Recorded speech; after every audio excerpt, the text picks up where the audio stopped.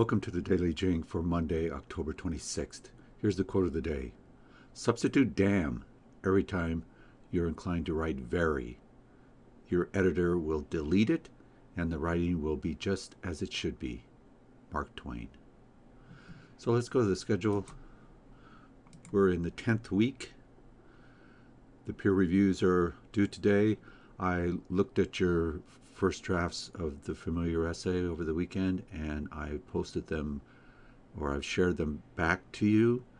Go to your shared with me file in Google Drive and look at the copy of your paper that has my initials _WCA and open that copy and you'll find my comments. If you don't have that, if you don't see that copy with my initials on it, please email me so that I can go in and share it correctly with you. I'm pretty sure that I shared it with everyone, but sometimes I make a mistake.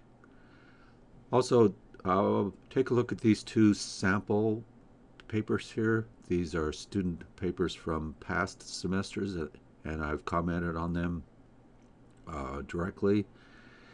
You can see the sort of things that I'm interested in you doing if you look at both of these papers. So make sure that you do that.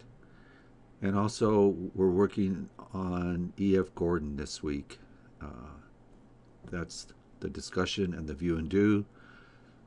So make sure you have read that and you've worked in the discussion in D2L. You need 2 comments, 2 postings, one an original post and one a reply to someone else's post. Okay, so the question of the day is, when is the E.F. Gordon discussion due? It's due the end of this week.